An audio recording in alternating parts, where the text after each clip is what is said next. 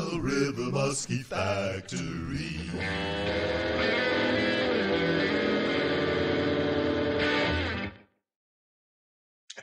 Thanks to Slide and the Drift for rocking us into week 10 of the Musky Monday seminar series. What a week we have for you this week. The most influential man in the musky world in the last 25 years, Jim Saric, is our guest tonight. Jim's been the teacher to a couple generations of musky anglers. Nobody's taught more people more about muskies than Jim has. He started in 1993 with his involvement in Musky Hunter Magazine, loved it so much he bought it and made it essential reading for all of us, the key learning tool of the 90s for musky anglers everywhere. Moved on with Musky Hunter Television, 15 years of Musky Hunter Television, the best video that's ever been shot, the best learning that's ever been done on video, week after week for 15 seasons. He's the most traveled guy in the musky world. He's the most in-demand speaker at all the trade shows for the last 20 years, and we have him here tonight. So get your questions ready. Send them in. We're going to take a lot of questions for Jim this evening. And as usual, we have Dr. Sean Landsman with us tonight on the Ask the Biologist segment. This week, Sean is going to be talking about muskie diets. What do your muskies eat? And more importantly, those things that the muskies eat, what do they do? Where do they hang out? And knowing that's going to help us catch more muskies. So Ask the Biologist coming up shortly. We'll get our thank yous out of the way first and say, as always, thank you to you, the listener, for shaping this show. Your feedback, your questions, your comments, your questions for Sean, your in-house questions every week. Tell us what you want to hear, what you want to learn. We'll find those people and we'll learn more about it together. Thanks to our Musky Factory Baits and Ottawa River Musky Factory team. Mike Spratt, who's somewhere behind the scenes in the basement, madly prepping for the upcoming Odyssey and the Musky Symposium. Lisa Goodyear, our producer extraordinaire, our guide extraordinaire, and our leader builder extraordinaire.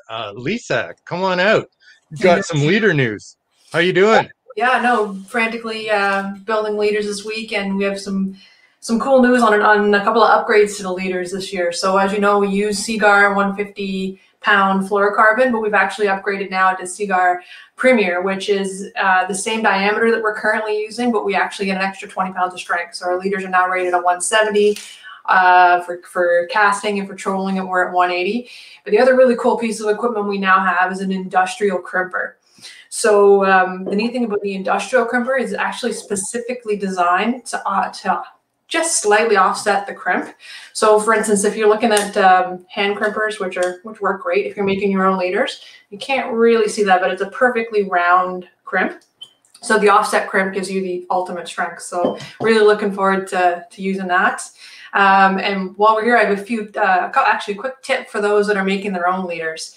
So, and I'm going to just throw up a picture here real quick. So on the left here with the green arrow, this is a really good crimp. You'll notice there's actually a little bit of a flare at the top and the bottom. The crimp is more in the middle. That is what you want in a crimp. That's going to give you your strength.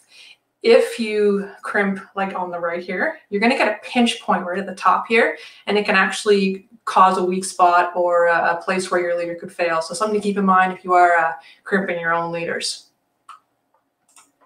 All right. Thanks a lot. Lots of people making their own equipment these days. Good tip to start. Thanks to Mike Kadura, who's in the background as usual, answering questions. 100 or 200 a week as they come in. Hey, Mike, thanks for being here, John. As always. Hey, good to see you, man. I'm excited. I mean, I'm looking for my pom-poms here. I'm like, whoa. I got started fishing back watching Jim Saric on Musky Hunter Television. I was so excited, I watching him one winter, and I thought, I'm going to try that. I'm going to buy a musky rod, and I bought one blade bait, and man, did I have a blast. It changed my whole world. So I'm just tickled. I'm getting goosebumps. I can't wait to see Jim tonight on the show. It's really an honor, and what a great thing this is, watching this every Monday night. So I'll be answering your questions. Thanks as always, Mike. And yeah, Jim got so many people started in musky. And like I said, he's been a generational teacher. We'll get to Jim in just a moment or two. Thanks to Shimano. Been a big part of Jim's life, been a big part of my life all along. 100 years old. Thanks to Andre Lalonde, Crestliner Boats and Mercury Motors. Thanks to Suick. Thanks to Chaos Tackle. Thanks to Sail, Canada's outdoor superstore. And thanks to Muskies Canada, April 17th and 18th, the Online Odyssey, the greatest learning experience online, all in one place, the greatest event all in one place in North America this year, April 17th and 18th. You don't want to miss that. Jim Saric is going to be speaking at that as well with Gord Pizer, and they're going to be talking about Northern Ontario waters, Lake of the Woods, the Great Lakes of the North, and what's going on up there these days. So a great chance for all of us to learn coming up. Want to throw a shout out to the Musky Symposium through Musky Trader. That's happening to raise funds for research. That's April 30th and May 1st. Sean Landsman's going to be at that event as well, talking Project Noble Beast, Dr. Stephen Cook, and there's going to be a whole bunch of money raised directly for research at that event. Got to throw a shout out to the Hamilton chapter of Muskies Canada. Their meeting is tomorrow night. It's not an online broadcast event, an in-house event. One of the reasons you belong to Muskies is Canada for meetings like the one tomorrow night.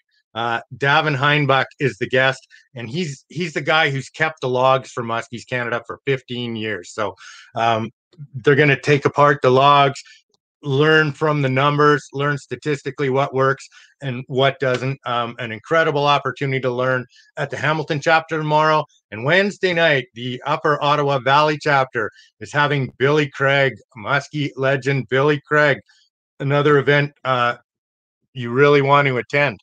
And let's move on to Dr. Sean Landsman and our Ask the Biologist segment, talking about muskie diet. Hey, Sean. Hey, John. How's it going? Fantastic as usual. You're smiling as usual. Good to see you. Muskie diets. What muskies eat? What muskies like to eat? Yeah.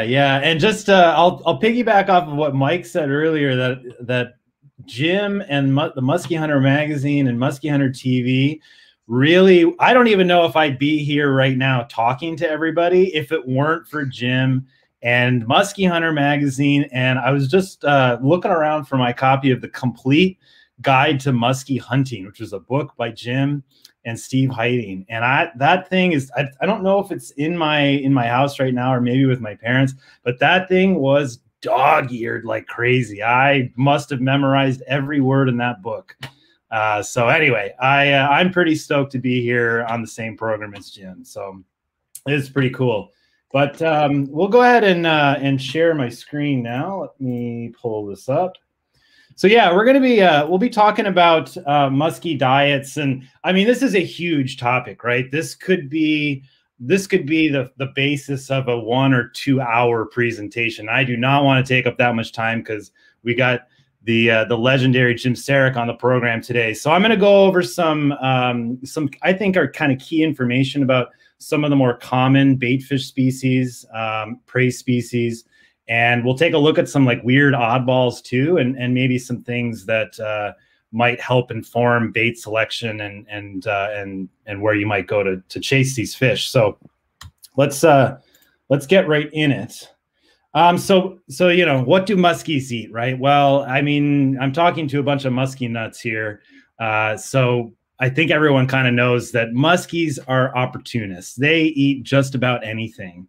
You know, there's a painting right there of a muskie jumping out of the water to grab a red-winged blackbird hanging off a cattail. And there's been various renditions of that.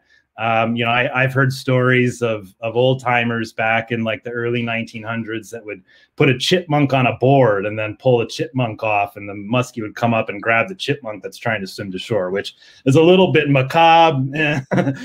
This day and age, maybe not so cool to do, but you know, the fact is they are a pretty generalist predator. They do primarily eat perch and suckers and minnows when they're younger. When the muskies are younger, they tend to forage on little minnows. Of course, this is going to vary depending on the body of water, and we'll get into that. So my home state of Illinois, we don't have a ton of perch, and probably the main forage base in Illinois would be gizzard shad, and we'll talk a little bit about gizzard shad. So one of my favorite studies to come out in the last few years relative to muskies was this particular diet-related study, which effectively looked at prey size among a bunch of different fish species in the Midwest, including predators like muskies. And basically, you know, they kind of posed the question: should we go big or go home? And their data seem to indicate what we kind of see on the screen here. If you just ignore all the little data points there, just take a look at the way the lines are moving. They're going up. And so what that's telling us is that as a predator gets bigger, as a muskie gets bigger, in this case, prey total length, so the size of prey, also increases. So in other words, that the bigger a muskie is, the bigger its prey tends to be. But if you look closely at that graph, one of the other things it shows you is that even at relatively large sizes, and a 1,000-millimeter fish is about 40 inches, so we're not talking like a double nickel fish here. But even at a relatively larger sized fish, see these little points down towards the bottom here? That's coinciding with prey that's pretty small. So the story here is that, yes, big fish tend to eat bigger prey, but they will also eat smaller prey too. They will always eat small prey. It's not like they're just going out and selecting the biggest prey species and individuals to consume. And it also doesn't matter whether the fish is shaped one particular way or not, like it's a sucker or a perch versus a shad or a bluegill, which tend to be taller in body. They have more body depth to them. It doesn't really matter regardless of shape. This pattern seems to hold.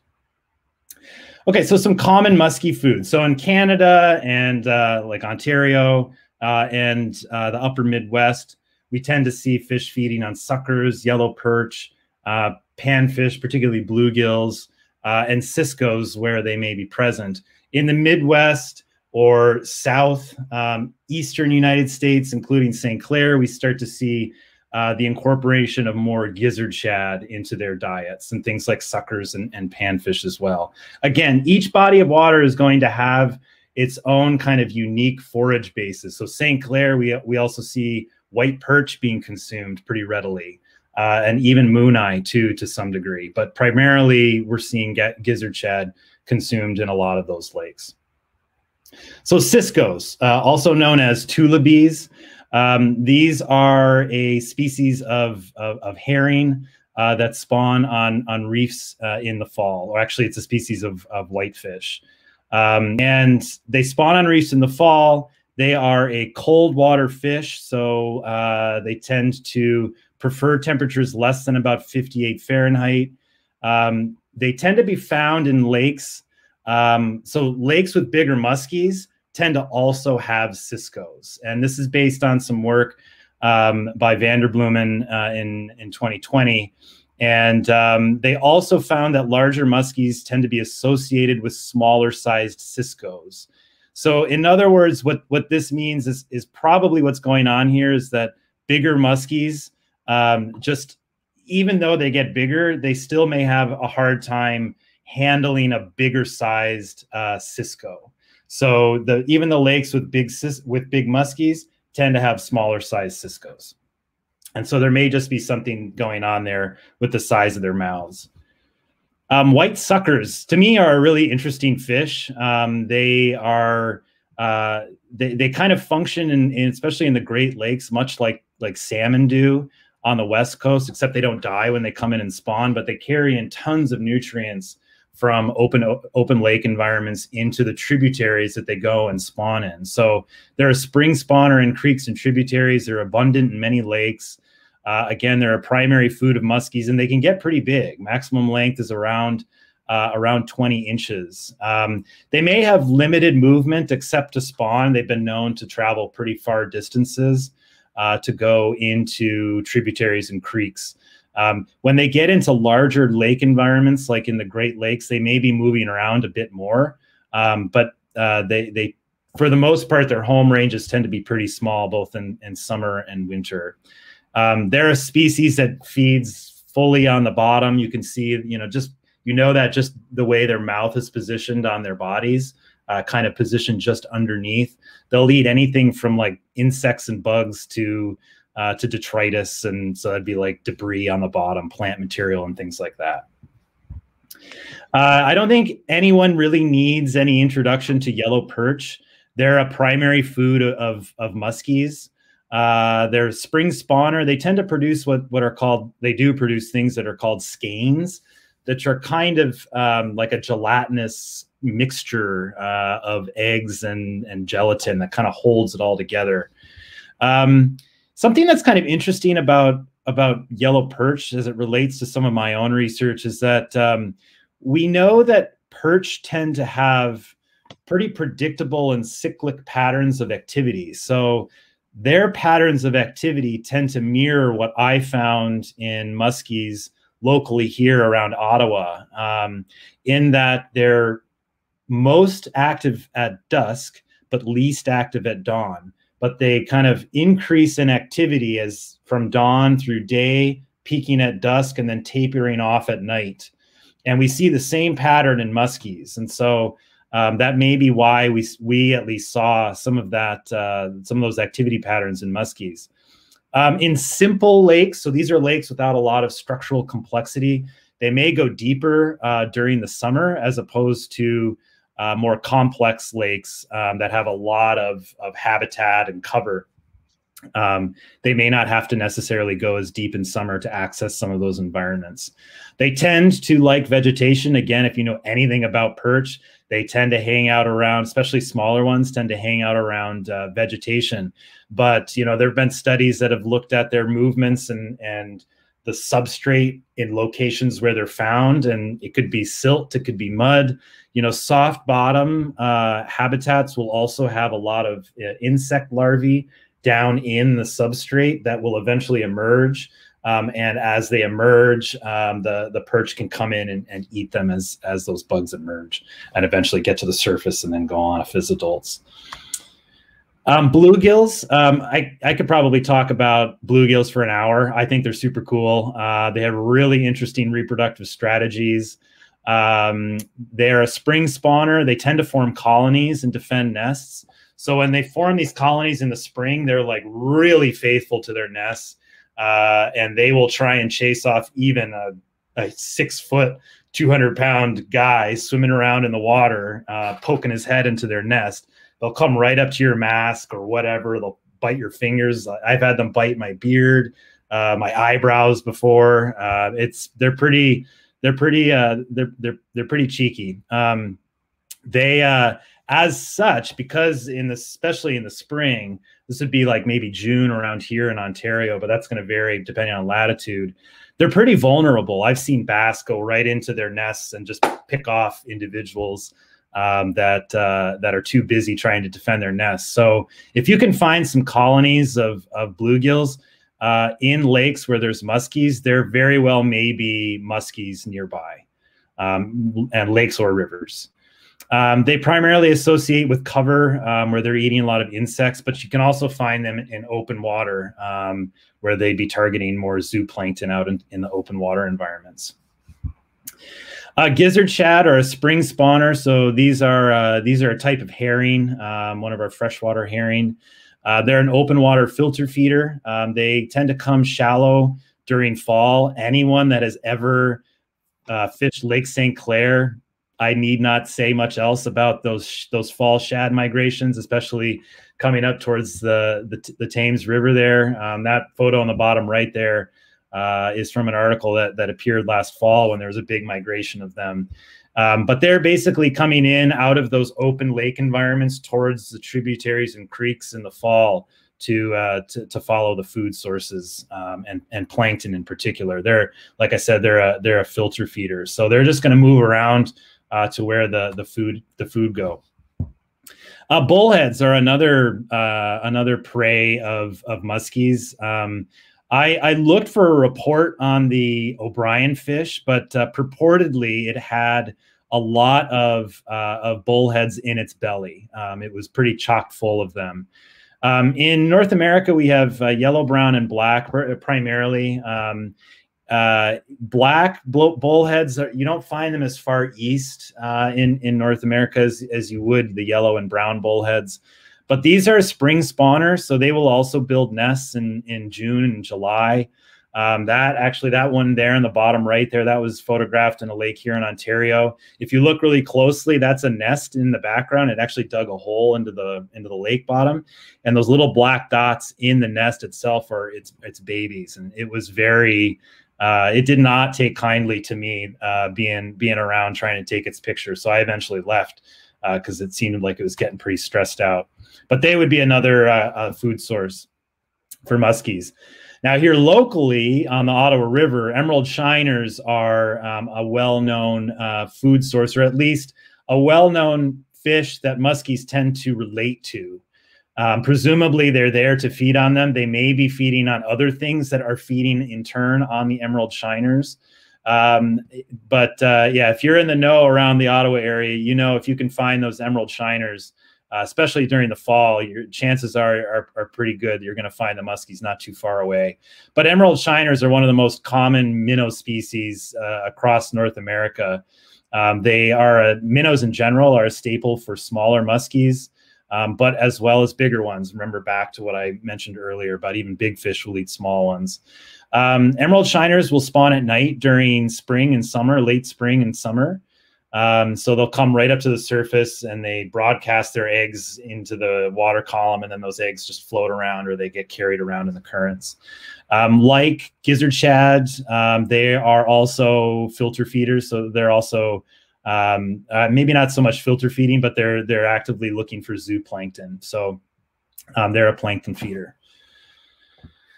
I wanted to throw up this is a weird one. The St. John River, we had Marlon Prince talk to us earlier this year on the program. That body of water is particularly intriguing because those muskies out there get really fat for their length. So that was only a 39-incher there, but that fish had a 19-inch girth on it. It was a pretty chunky fish. They have done they've done a diet study out there where they pumped the stomachs of muskies looking for salmon smolts to see if they were actually eating any salmon smolts in that salmon famous river. And they didn't find any salmon smolts. What they found instead were river herring, which out in that region is called Gaspereau, and American shad. So that bottom right photo there, that's an American shad. It's over 19-inch, about a 19 and a quarter-inch American shad. So herring, river herring and American shad are super high energy source. And so that's maybe why we're seeing such well-conditioned fish out in that body of water. Some other oddballs here. The Kentucky state record apparently had a 27-inch carp in its stomach. There's the top right there. That's a picture of the Kentucky state record. There's one of the more cited muskie diet studies by Bozek et al. In 1999. They list mice as one of the prey sources prey species that they found within muskie stomachs. And so there's a little picture there of a flap tail and a chipmunk pattern. So pretty, like I mentioned earlier, chipmunks may have been used by some of the forefathers of muskie fishing. And I just want to make a kind of final word here before I turn it over to Jim, because I know you guys are all dying to hear him talk. But it's hard to talk about muskie diets without sort of mentioning the fact that muskies are going to primarily be targeting the fish species, the prey species that are in most abundance. Of course, they're an opportunist. If you give me a Big Mac, I'm probably not going to turn my head away from it. I'm probably going to grab that Big Mac and eat it. And so if there's like an injured sport fish species swimming around, or, a muskie just happens to be pretty hungry and a nice sized bass swims by, they will probably strike at it and they'll probably eat it. But they do not consume a disproportionate amount of their food does not consist of sport fish like walleye and bass. And this isn't for lack of looking. This is just what what researchers find. There's really no empirical evidence to suggest that they are destroying walleye populations or other game fish species, including smallmouth bass. And they've looked, again, there was just looking at a study earlier tonight about smallmouth bass in the New River in Virginia. And people had some concerns about muskies hurting that population of smallies, and they really didn't find much evidence that they were consumed. They found some being consumed, but not enough to put a dent in the population. So definitely want to just touch on that. And yeah, as always, if you've got any more questions for me, you can reach out landsman.sean@gmail.com or send a message to John, and he'll get those questions to me. Fantastic as always, Sean. And I'll just say the last stomach census that I'm aware of that was done around Ottawa, I think goes back into the 90s, was collecting fish that were brought into taxidermists. And number one fish in the belly, bullheads, brown bullheads, bigger fish, spending more time on the bottom, but that's what they're eating, and that's what we have most of in the river, it seems, even today. Yeah. Ottawa River, the species with the highest biomass now, I believe, is channel catfish. It used to be American eel, but now it seems completely different assemblage, primarily consisting of channel catfish, at least by biomass. So, yeah. Yeah, it was American eel, and then the dam, putting the dams in the river stopped the American eel from running, and it's on the brink of extinction, except for the good work from the riverkeeper people working hard to keep that species alive. That's a topic for a show later on. Thanks for taking us to school again this week, Sean. Fantastic as always. You're welcome, John. Much appreciated. And the man of the hour, I guess, Jim, if you're in the background, you can see we've carefully assembled the Jim Saric fan club here this evening.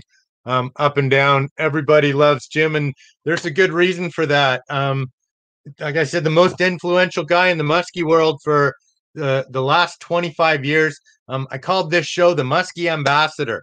There is no Musky Ambassador, but if there was somebody who was going to represent our sport and be in the forefront, saying the right things, doing the right things, teaching the right lessons, representing us with decorum and intelligence, and being an advocate for the fish as well as the fishermen, it's Jim Saric. All of those things.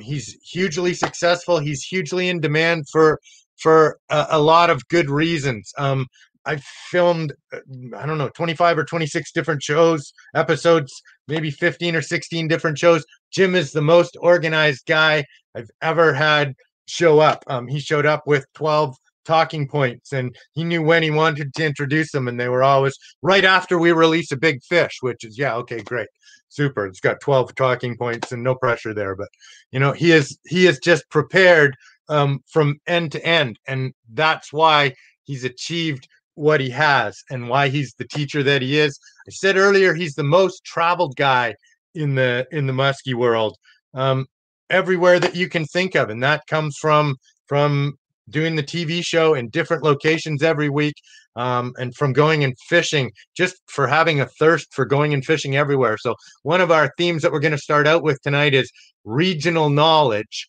and what's Jimmy learned in different places, how are fish different in different places. And the first time I ran into Jim on the Ottawa River was in, I think, 1995. He was just out fishing.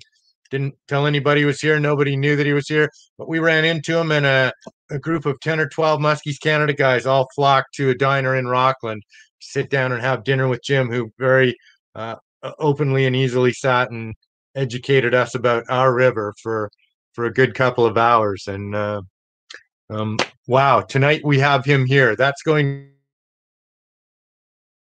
back to 26 years later. Here we are. I used to use one of Jim's quotes when I was talking in the States in the 90s. He called this the last bastion of pure muskie fishing left in the world. If you're from Ottawa, Eastern Ontario, a lot of times you don't realize how good you have it until you start traveling and looking elsewhere. That's quite a quote. I'll see if Jim still thinks that today. So let's bring Jim out after saying all of those nice things. I don't know what to think about all this. I mean, you're just like a little over the top there, John, for sure. You know, I'm trying to get this little light adjusted. So it might be dark and light. I'm trying to make it so it's a little dark in this room. So would have been just the right amount of fluff, but I didn't know Sean was going to go off too, and Mike as well. And yeah, okay. You're that guy. You're that guy. So thanks so much for being here. A man who's more traveled than anybody else in the muskie world. True? Well, I don't know about that. I definitely like to kind of go do new things. You know, I'd say if there's one thing that I've always enjoyed about muskie fishing, it's going fishing new lakes, trying to fish at different times, and do that as opposed to fishing the same thing. I mean, yes, I grew up fishing northern Wisconsin and had a home. My family had a home there, and I did the same thing. But you know, I kind of get bored doing the same thing. You know, you kind of master it, you figure out what's going on, you move on. And that's what I was in. And I've always been in the search for, you know, newer bites, you know, areas where there aren't as much fishing pressure. And growing up in areas with lots of fishing pressure, I can tell all of you that live in Ontario and musky fish that I don't care what fishing pressure you think you have none. You know what I mean? It just doesn't exist in Ontario, you know, and I know you think there's some, but truly it's really nothing that we deal with in most of the waters we fish in the States, you know. But I just love fishing lots of different lakes and going to new things, because that kind of challenges me, you know, and trying to find fish on a new body of water, either a high population, a low population, it doesn't matter. It's kind of that challenge on finding where they're at and then what's it take to get them to bite. Yeah, it's that puzzle wherever you go. We're always trying to solve that puzzle just with different parameters. And so, do you know off the top how many states have muskies in them? I believe it's 36 states of the 50, which is way more than you think. Now, that doesn't mean there's got lots of lakes in them. Some of those states have, you know, one lake with some fish in them, but it may not be the most fishable population. But it's amazing how there's lakes like the state of New Mexico in southwestern U.S. has a lake called Blue Water Lake that has more muskies per acre than any other lake in all of North America, which is, I've never been there. Actually, I take that back. I drove by the boat launch and stopped there, but I've never fished it, you know, from there. But it's crazy that a lake in New Mexico has, you know, somewhere in the order of like 15 to 20 fish per acre. Yeah, it is in 36 states. How many of those states are new to the muskie world? Places where muskies have just been brought in, like New Mexico, Washington State, Oregon, I know are on those lists. Yeah, it's hard. It's hard. You know, when you say new, what's crazy is that it really was about 25 years ago. And, you know, where a lot of states throughout the years, they started stocking muskies. And it could have been 30 years ago with some of them. But there was that 25 to 30 year where a lot of states started putting fish in you know, expanding the muskie range, you know, kind of, if you build it, they will come. And in many of the lakes in the southern parts of the U.S., or even the western parts of the U.S., maybe you don't have adequate spawning grounds, so they're kind of put and take fisheries, right? You stock them in there, they're going to live, and you know, I'm sure Sean would kind of be able to back me up on that. That's kind of the nature of those beasts. You know, they're developed for people to go muskie fishing, and just for the sport, you know. But if you stop stocking them, they'll be gone, you know, in some point in time, and they'll go away, you know. So it's supported by Muskies Inc. clubs and anglers, and then they just want to go. But many of these fisheries over the last 10 to 15 years, even on that southern and western part of the muskie range, have turned into really outstanding fisheries. I mean, there's states like Virginia right now, as we speak, you could go out and catch multiple muskies in a day in Virginia, or North Carolina. But certainly Virginia right now is really good. I'm seeing photos every day from a couple of friends of mine in Virginia that are just crushing them. And I'm just like, wow, everything's frozen by me, you know, and they are just tearing them up for the last month. You know. That sounds really attractive to Canadians because we don't have any opportunities this time of year. And what are the other southern fisheries that Canadians can go to now? Like down Tennessee, is that as far south in the center of the U.S.?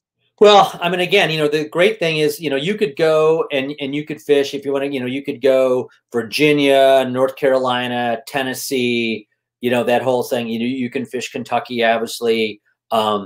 Missouri has them and that whole southern boundary, all of that same latitude per se. And they all have really good fisheries that are there. But, again, the thing is, since a lot of these fish, since the fish they go through the spawning process and yes, they produce some young, but it's not a self-sustaining population. In many of these cases, these fish spawn and you have no natural reproduction ongoing in a lot of those lakes. And they're not trying to get that per se. It's just the habitat is such that they're not going to have it. So they just stock them to keep them going. And so you can fish them all year round. So you could go to a state, like Ohio, and catch them, early on. I mean, right now, I think some of those lakes are still probably frozen and just opening, but in the month of March, as a general rule, all of a sudden everything explodes March and April. And that I've got lots of friends of mine that they start musky fishing in usually around middle of March and they fish all of April. And then, by that June timeframe when the quote unquote musky season opens in certain parts of the US, you get to that mid to late June where it opens in Canada. A lot of guys have, that I know have 50, 75, maybe even 100 muskies under the belt by the time the third week of June rolls around, which is really crazy to think that happens. Yeah. One of my dream vacations as a Canadian, as weird as it sounds, is I want to go to Nashville early in the spring. I want to catch a hockey game. I want to hear some great music, and I want to go musky fishing, in a civilized temperature. And, you can do that this time of year, right? March and April. Yes. That's big. Sure. Is a muskie a muskie? Is it the same fish all over the U.S.? What are the differences regionally about the fish itself? Like you have stockfish, you have tigers, and we have an all wild fishery, up here. So our stockfish, what's different? What's different about these to you? Do you approach them any differently?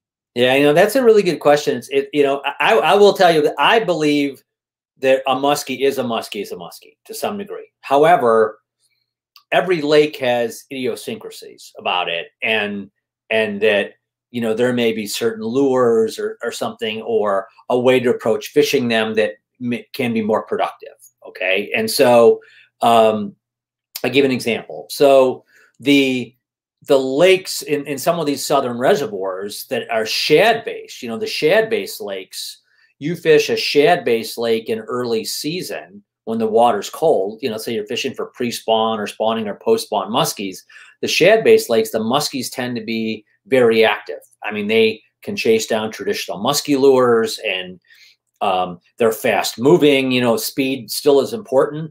And so you can catch fish on normal baits, almost from the get-go. And I think it's because the shad, they swim fast, they move around, and the muskies just follow them around and just kind of go with that. Where, let's say you're fishing maybe the Ontario opener, or you're fishing northern Wisconsin or northern Minnesota on the opener, and those fish have more than likely, and many, depending on where you are throughout Ontario, may have just finished spawning, being a couple weeks off the spawn, and so then what happens is those fish, because you've got suckers and they're feeding on suckers, maybe perch,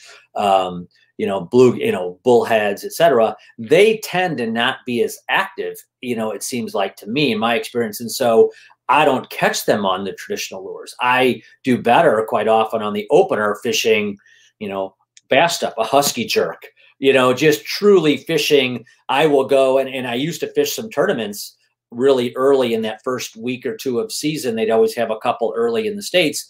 And, I did really well just basically bass fishing for muskies. And that's typically, I'm sure many of you musky fish in a lot of the northern range early on, you run into bass anglers and they catch them on jigs, they catch them on soft plastics, and quite often they do just as well, if not better, than we do throwing traditional musky baits, from that. And it's just, that's just one example of maybe how the fish may be different related to the forage as far as how they behave differently at the time of year. But I can also tell you, John, that there is no question everywhere I've traveled, when I started fishing in the eastern part of the U.S., you know, getting into Ohio, Pennsylvania, New York, you know, there was a lot of these fish don't eat bucktails, you know, and you can't catch them on a figure eight. You know, that was very, very common. And every single one of those places I went to, I caught them on a bucktail, and I usually caught them on a figure eight the first day I was there, you know, from there. Likewise, the great thing is, though, I learned a lot of the trolling techniques that a lot of the Eastern musky anglers, you know, early on in my career that they had developed. And I brought those over to the, you know, the Midwest and started trying them in some of the lakes that was like casting only. And then, but you were allowed to troll. And it was like, oh my gosh, it was just, I mean, you know, early season trolling techniques and some of that stuff, whether it be spinner baits or shad baits on a short line or different, it was just amazing what went on. I mean, it was really fun to kind of bring a new technique from a different region into where you musky fish and have it just, you know, you just beat the snot out of them because they're just not used to seeing it. And so a musky is a musky is a musky, but, you know, there are times when some fish want different things. You know, Minnesota muskies really, really like big baits. You know, they have an affinity, some of the big Minnesota fish, for really large lures. You know, a lot of guys are casting, you know, pounder and 2-pounder soft plastics and 12 and 13 and 14-inch minnow baits and big, you know, so there's seem to be no limit for those big fish in Minnesota. It's kind of a unique thing. But again, in Wisconsin, can't really have that same thing happen. So anyhow, I'll quit babbling, but that's kind of a long answer to a short question.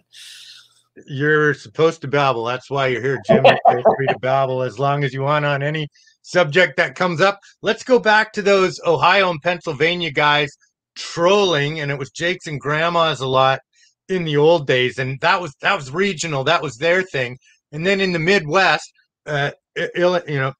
Illinois, Wisconsin, Minnesota, you guys are throwing your crankbaits, and that's something that we don't do out here like you guys do there. Like that was a staple for you growing up, and it's still something you catch a lot of fish on, right? Yeah, I love casting crankbaits. You know, heck, I mean, Joe Bucher had his career. He designed the Depth Raider crankbait, which has caught, you know, thousands of muskies and some gigantic muskies all across the muskie range. It was designed for cranking, you know, casting and cranking deep cabbage beds, you know, and the idea being that the bait is pointed downward. It was buoyant, you know, you got the lip there, and it would swim down, could make contact with a cabbage stalk, and then when you pause, it would back up, and then it would be able to swim through, or would back up, and then you would, you know, take your rod tip, lower it, and snap it, and explode the cabbage off the lip of the crankbait using your leader, and then it would continue to swim through. And so with everyone throwing bucktails and topwater and minnow baits across shallow cover, whether it be weeds or rocks, that crankbait gets much deeper into the, deeper in the water column, right? It hits the deeper fringe weeds. It bounces deeper boulders and makes cover collisions with them. It basically gets those fish that have seen everything else, maybe in the top 5 foot of the water column, and all of a sudden in that 6 to 8 foot or 6 to 9 foot range, you're making some cover collisions, and you're getting fish that maybe are a little bit deeper, or, you know, maybe as deep as 10 foot down there, or even if the bait's running 8 foot down, a fish sitting in the fringe at 12 feet below the surface, you know, in the weeds 12 foot down, may come more likely to come up 3-4 foot for that bait, as opposed to 6 foot with a jerk bait, or 8 foot with the bucktail. It's just how it is. And it's certainly kind of come out of fashion because so many people are fishing, you know, medusas and bulldogs and all the soft plastics.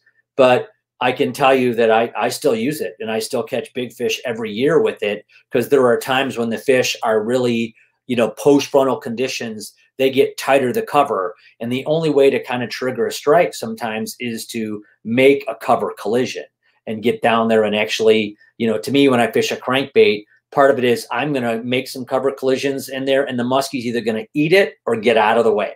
And that's kind of how I fish it, and, you know, caught a lot of muskies doing it. You know, it's funny, as a guide, I fish with a lot of Americans and Americans from different places, and a lot of Canadians. And one of the differences between us is Americans are much more comfortable fishing in heavy weeds. They throw their baits into the weeds and rip them out of the weeds. No Canadians talk about having collisions with the weeds along, the way that you did 3 or 4 times in a paragraph there. We're more weed averse, and I have to admit, when I was first shown throw your Jake way back up in the weeds and start ripping it through, yeah, it didn't take me long to go, that's just not a good idea for me. And so, I miss out on all those fish. But same thing with jerk baits. Americans are much more willing to throw suics up and just rip I've had Americans say that weed bed wouldn't even be here on my lake back home because so many musky guys would have ripped baits through it. So yeah, just a difference that way between Canadians and Americans. Yeah, but John, I think, John, the one thing is that it's not the visual stuff. I mean, I think it's really the, any kind of weed line is going to the weeds are going to taper as you get deeper, right? You're going to have that weed edge. And in some of the clear lakes, maybe the weed line's 15 foot. Some of the stained water lakes, maybe that weed line's 11 foot where it grows. And so you can see the visual weeds in a stained lake that's in the top 5-6 foot of water. But it's those weeds, those fringe weeds that are in that, let's say 9 to 11 or 12 to 15. That's where you can work a crankbait rather than throwing up in the junk, throwing and working that lure along those deeper edges, that there are little points and fingers that come in and out. And that's where the bigger muskies tend to lay or be related to that. Munched rocks are the same way. And that's where I think a crankbait is a good tool that's often overlooked, and that's where we catch them. Yeah, I have rediscovered the crankbait the last bunch of years. More so, though, I'm finding baits that I can fish really shallow in and around the weeds and using it more as a fall technique. Fishing over the weeds, fishing slower in the same kind of places that I might fish an inline and in warmer water. Let's talk about soft plastics and some of the regional differences in how people use those. And I'll preface this by saying, when a bulldog, we'll call the bulldog the first soft plastic that came out, it never came with any instructions. They just gave you this giant, ugly piece of rubber and said, here, go fish muskies with it. So everybody looked at it in a different way in different places. And so, I kind of categorized Americans into fishing it 2 or 3 different ways. The guys from the Great Lakes, they want to rip it up and down and drop so that it's dropping. Spencer Berman talked about that last week, so that they're ripping it up 6 and 7 feet and letting it fall down and cover good depth. The guys from New Jersey, when they first showed up, they have a lot of pressure in New Jersey. They say they know the names of all their muskies when they go around the lake. A lot of the time, you need something that's going to be really vulnerable and slow. And so they just throw a dog out and they just swim it really slowly, just like this. Just a completely different concept, to appeal to their fish. Both are right, both work, but what do you think about soft plastics in different places? Yeah, no, it is so true, John, that there's a difference. In fact, the first time I went and fished muskies in Indiana, it was in May. It was what was called the Indiana Muskie Classic. They have an annual tournament / fundraiser there, fun fishing event. And I remember, God, it was like, it was probably 25, 30 years ago, let's say then. And so I got there and we're fishing the basin. So we're fishing for suspended muskies in 30 to 50 foot of water because there's shad everywhere swimming around and the muskies are all throughout the water column. And I'm with this one friend of mine, and he puts on a bulldog, throws it out, and just starts straight cranking as fast as he could. He says, and this bait's running a foot below the surface. I can see it, and I watch him make a cast, and I'm like, what the heck is that? Fires out another one, makes another cast, just bringing it in like a blade, and it's going maybe not quite as fast. It's a foot and a half below the surface this time, I'm watching him, he makes a third cast. I go, what are you doing? You know what I mean? He goes, what are you talking about? He says, that way fish a bulldog. And I'm like, wow, never seen it like that. Fourth cast, he catches one, and I'm like, are you kidding me? So I put a bulldog on, after he catches one, and I start ripping it. And he's looking at me like, what are you doing? You know what I mean? You're working way too hard. He catches another one on that bulldog. Of course, after he catches 2, the next thing I know, I'm straight cranking it. I'm no dummy. I'm going to adapt and go from there. But and not that I really do that too often, believe me, by any means. I mean, I'm usually using that rip pull, kind of like Spencer Berman does or someone else. I'm trying to, make that bait lift at 2 or 3 foot and then fall and try that. I know some people, a handful of the really successful pro musky tournament trail anglers, I talked about making the cover collisions with the crankbait where you kind of get it down on the weed edge and then you kind of maybe make contact with the cover purposely and then rip it free, and let it float up. Well, they're taking these soft plastics, the Medusas and the Bulldogs, and they're doing the same thing where they're putting the rod tip higher and they're throwing it, and they are purposely letting that bait make contact with the weeds and then with their high rod tip, exploding it up and really controlling the depth. And there are a few anglers that are outstanding at soft plastic depth control, and being able to, as the weed growth gets deeper, as you pull your boat moves, the lure moves away from the cover, being able to run the bait deeper systematically and work it and make contact with the thing. And they catch lots of muskies. It's not just one pull, pause, retrieve. It's really trying to pay attention to where in the water column that soft plastic is and then make it go deeper, but still ripping it and making occasional contact with the weed cover. So it's never too far above a muskie's head. And so, there's a lot of different, techniques. Mostly it's a rip and pause. In the summertime, I think it's faster and people are using, let's say, a high-speed tranks to keep it higher in the water column or to be able to pick up, line faster or move the bait faster in the water. And in the fall, it's generally a slower, rip pause or lift drop where the bait's running slightly deeper and maybe use a slower speed gear ratio, maybe like a 400 tranks with a slower speed to kind of get it to run a little deeper. You mentioned using some bass size lures early in the season before. Do you do any soft plastic presentations with Carolina rigs, or are you presenting down deeper at all like that? I don't do that. What I end up doing, one of my go-to baits is a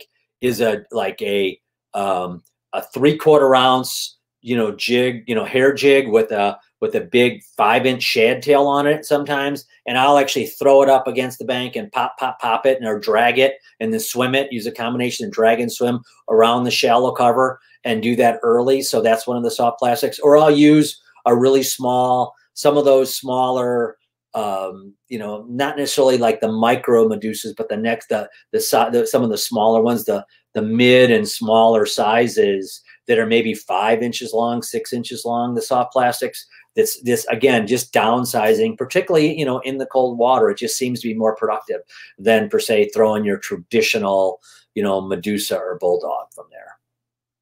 Got a question that Lisa just put up from Dusty James Rhodes about your favorite go-to bait in the spring if you're in a relatively shallow body of water. Yeah, again, when we talk about fishing spring, in what's going to be my first go-to bait, it's kind of going to depend on, for me, what's the trend of the weather? Has it been warm and stable, or has it been really unstable? If it's been warm and stable and I'm fishing it and I'm fishing over shallow cover, I might fish, a small inline, like a 4 or 5 inch inline bucktail spinner, or I might fish a 5-inch minnow bait, or even a 5-inch glider. If conditions are such where they've been up and down and it's a cold front and conditions are really cold, you're wearing all your clothes near the opener, that's when I might tend to jig fish more, or my first bait might be a 5-inch husky jerk, with, a lighter fluorocarbon leader and a bass crankbait. Cranking rod, that may be my opening day, assault. Interesting. Let me ask you if there's a difference between fishing for tigers and fishing for full-on muskie. Is that the same fish? There is a difference. Tigers are more aggressive than naturals, and as a general rule that I've seen, and they do tend to like the pike colors. I've caught lots of hybrids throughout the years, and some of them fishing, tiger musky lakes, and some of them that were just naturally, occur, on some lakes in Wisconsin or Minnesota, some that were stocked, a few of them that were stocked there. And it seems like I catch the pike on the, I catch them on the oranges and the chartreuse colors, the real bright colored stuff. It seems like that's the ones I get. I also, what's really interesting is it sends like on some of the really warm weather months, like in August, really when the water temps get near their peaks, the hybrids show up, in lots of places, and they get caught. And don't ask me why, but I've had them show up in lots of lakes throughout the Musky Range where, that really peak water temp and, which is not really pike related. You think you hear them going near springs and doing it, but they tend to show up more that time of year in the months of August. And if you go and you take a look at a lot of places throughout the Musky Range, when you look at some of the bigger hybrids getting caught that are not just pure hybrid lakes where they only stocked hybrids, let's say on the West Coast or whatever, where they're mixed, you tend to find them being caught in the really warm water months. So if you want to catch yourself a tiger, you might want to fish in August, and some of those lakes that maybe have some of them. And then they tend to be in the same spots as muskies, but they tend to like the hot colored patterns like, northern pike always seem to like. Okay, interesting. Yeah, we just have the naturally occurring tigers up here, and so it's a really special fish when we come across one. Let me ask you about old Jim Saric versus new Jim Saric. Yeah, all the learning that you've done. So go back 30 years, 35 years when you started till now, and let's talk about what you've picked up from all the places you've been. And you get to fish with a lot of different guides in a lot of different places, as well as different water. So you're much smarter, and we'll assume that you're much smarter at this stage. Does modern day Jim run and gun more or run and gun less? I would say that it again, that the run and gun, I mean, I still love to run and gun and do that, but that folks is truly based on weather conditions. What are the current conditions and I let the fish tell me what they want. And so I guess as I'm more experienced, and I don't want to really say older, although I am older, but as I become more experienced at this, John, I tend to not take it to the fish and I have a game plan, but I try to not let myself have too many, and I have a hypothesis, been a scientist and a theory, what's going to happen today, but I try not to take it to the fish as much as I did when I was younger, where when I was younger, it was like, this is what they're going to do today. I am going to force feed them to eat this bucktail, and by definition, I would, could get it to happen or not. Right. So now I tend to say, okay, in these conditions, it's warm, it's humid, maybe it's a little overcast. Yeah, they're probably going to bite blades today, given those conditions. But as I get on the water, if the fish aren't reacting, or maybe they're slow to kind of follow it in, they're not really hot and heavy on it, I'm more focused, much more focused on how are the fish following? How are they responding to the lure? And so given their response, if they're following low and slow behind it, I'm more likely to switch baits. If they're behind it, but they're not biting it, maybe I'm going to switch speeds, I'm more on that, or maybe switch color or go to something more erratic. So I tend now to really read the muskies more in a thing. And if it's a lake that I fish regularly, like anybody else at home, if you have a lake that you fish regularly throughout the season and you've got 5 or 10 spots, so where the muskies live, where they're usually at. If you go fish those first 3 or 4 spots where the muskies normally are, and you're not getting them to respond, you should make the assumption, or at least I would, if it's a lake I know, they're there, they're not biting these lures. I can then go back and refish them with something totally different, right? So if you're fishing a brand new lake you've never gotten on before and you have no history, it's a little bit different situation, right? You don't know for sure why those fish, and then you need a response. But if it's a lake that you fish a lot, I think it's one where you got to take advantage of your history. And what I do is I go and I definitely am kind of reading the fish more, and I'm definitely aware of all the outside factors, moon and everything else that's going on, and when fishing may be good. Yeah, I think we're fishing places where we both believe the fish are, and not seeing them you know, where it used to be a panic, got to go somewhere else. Now it's okay. We're just not appealing to them the way that they want to be appealed to because they're there, and so you got to address that mood. I tend to run and gun less. Tend to do everything slower as I get more experienced in life. Yeah. Along the same vein, and maybe you answered it already. Do you generally fish faster or slower than you used to? That's in terms of presentations, not in terms of run and gun. And I think that, I think that what I've learned is that, you can get fish, particularly in summer months, to eat a blade, a bucktail, much faster than I ever thought. And part of that is we have better equipment, right? I mean, you think about the Shimano reels we have, the gears themselves are made better, and the reel frames are better. So the gears don't flex. And so you can crank harder and faster and bring in baits at a faster speed than you ever thought. So, and you can do it longer without getting as tired. You got a good reel rod, like a Skix rod, you point it right at the reel and you can crank faster. So I believe there are times when speed really becomes a big trigger. So there are times when I'm fishing a blade and I, use speed to get them to bite. There's times when it's sunny and it's windy and I'm fishing a rock area and I'm taking a 9 or a 10-inch minnow bait and I am bouncing the bill of the shallow running minnow bait off the rocks, almost trying to bust it off, trying to wake up any muskie in the area to kind of get him to respond to that bait. Let him feel it, know the bait's there, hear the sound, and maybe react to the flash and the fast moving. So I think in the summer months, I use more speed than ever. But then once again, I'm reading the fish. And if they're not responding to that speed, I'm going to slow down. But on the flip side, I tell people when I'm fishing a lure, let's say it's a bucktail, and you're bringing in at whatever speed, and all of a sudden you have a muskie engage that, that lure. You see him show up behind that bait.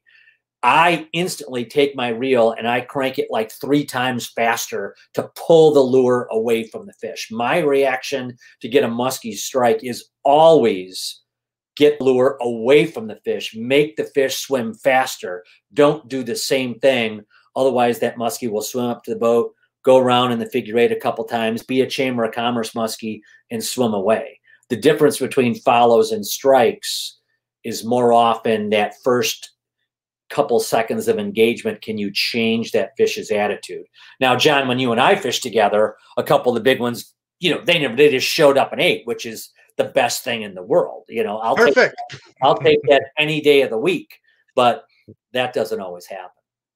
Yeah, the eat part is the important part, however Yeah. that happens. And it's funny you talk about you inherently see a fish behind a bait, you speed up right away. And with so many new people coming to the muskie world in the past couple of years, we take a lot of new people out in the boat. Doesn't matter what you tell them. Logic says in their brain, when they see a fish in behind a bait, they slow down a little bit because then the fish will catch up to it. And that's pretty much always the kiss of death. That's one of those basic pieces of learning that you just have to go through a couple of times. Don't slow down. Don't slow down. Fish goes away. And so, yeah, right. Yeah. I mean, I tell people, I go, muskies are like my Labrador, and that, I got an old Labrador and he sits on the, sits in the living room floor, and I'll go and he'll be laying there watching me. If I go and I pick up his bone and I hold that bone in front of him, just show it, he lifts his head up and looks at me, right? But still will not move. But if I hold that bone up and I run away out of the living room, then he will get up and chase me. And I think muskies are the same way. They are curious by nature. They're following, but you can change that fish's attitude. And that's one thing I think that I've learned is that there are way more muskies now that I catch on a figure 8 that years ago they would follow in and I didn't catch them because I didn't know how to change their attitude. And I didn't know what it takes to catch them on a figure 8 now. And I've learned so much more about how many more of these fish you can catch that follow. And it's you can't catch them all, and I've had many days where you get 40 or 50 strikes and only get 1 or 2, and they're super frustrating, but there are many, many more days on the water where it's amazing how many you can actually get to bite.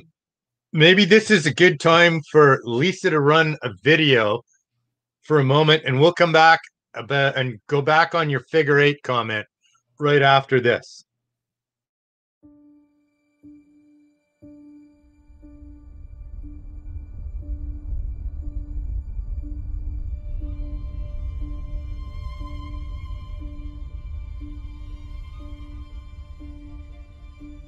As musky anglers, we all plan, prepare, and are consumed in the pursuit of a trophy muskie.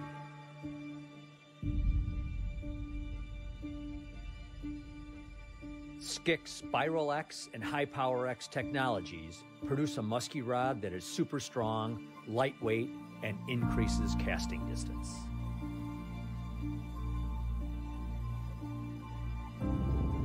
Helping musky anglers maintain focus throughout the long days on the water.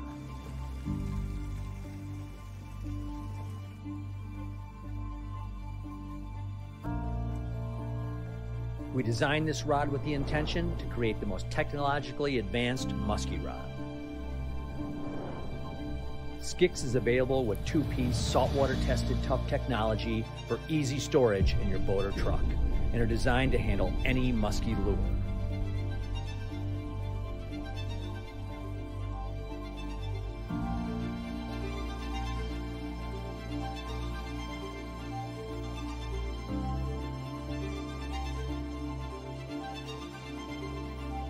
At that special moment when a giant muskie appears, you can be assured you're backed by precision Shimano technology.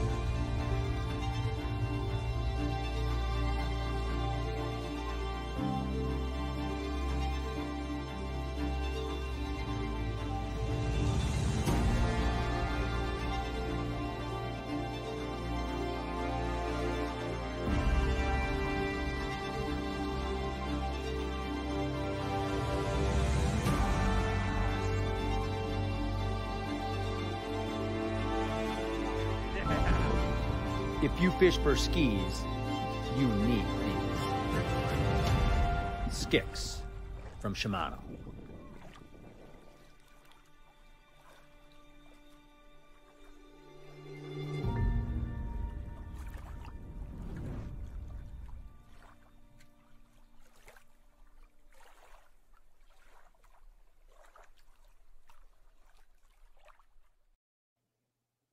Now that's a rod that you designed with or for Shimano, right? Yeah, and I watched that video on that and that fish. That was, that was one of those. That was a last minute figure 8 moon. That was like that catching that fish. That was like 52-incher, I think it was, in Minnesota. That was one of those crazy experiences where it all kind of came together, and I needed everything to kind of come together to make it all happen, for sure. You talk about catching more and more fish at the side of the boat. I have the same experience as well, and that comes from fishing for smarter and smarter fish that have been caught before. And when you first started showing up on the Ottawa River in 91, the job back then was finding muskies. And those muskies hadn't been caught, and a lot of them haven't seen lures. But the game today has changed to tricking experienced fish. It's not about finding them anymore. It's tricking them at knowing the right time when they can be tricked, when they're vulnerable, and especially finishing at the side of the boat. And the one thing that I think's caught both of us a lot more fish in the last bunch of years is that our musky rods have gotten longer. So your fish, yeah. I'm using a 9-foot Skix now, which lets me take my rod down 6 feet under at the side of the boat, take the fish's eyes farther away than it's ever been off of the boat and off of me, and it lets me do big circles. And so, long rods, big circles. And we always say to people that come out on the Ottawa, you're fishing for a big fish, and big fish can't turn small circles. So, we're really using the big rod to cover water. Same experience for you? Yeah, absolutely. I mean, I think that, the little Zorro figure 8, the little tiny 12, you're not going to catch them, doing that. And the long rod allows you to do a couple things on the figure 8. It allows you to make either a big oval or circle, if that's what you like to do, or a big figure eight, which is what I, pattern what I do. It also, it helps you to, if you make a mistake, like if you go to make a turn of the figure eight and all of a sudden a fish shows up with that longer rod, and I'm fishing the 9 or that 9. I use that 9.5 footer for all my, extra heavy for all my blade fishing. It allows you to kind of with an arm extend with that 9.5 foot rod or 9 foot rod, extend into the figure eight a little bit longer and kind of adjust if you make a mistake because you don't see a fish to the last minute. And it also really allows you to make some micro adjustments with the lure during the figure eight. And I catch a lot of fish in doing little what I call the hang move or doing little speed adjustments with the figure eight, and the longer rod really helps me. So a couple things I tell people to catch them, and I touched on the one, which is when you first see a muskie, to kind of first accelerate, to kind of pull the bait away from it at first to see to get them swim faster. But as the lure comes near the boat, what I also think is really important is that transition as you come from the cast into the figure eight.